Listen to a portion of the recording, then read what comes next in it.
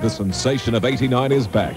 The new wave of enforcement hitting the screen harder than ever before. I've seen these kind of guys before. All they do is talk tough. The 21 Jump Street team are taking it to the streets, and the action continues as they go undercover for the final episode of the year. She couldn't have been more than 15 when she made this. Once again, attacking the controversial issues facing today's society. Worst case of what?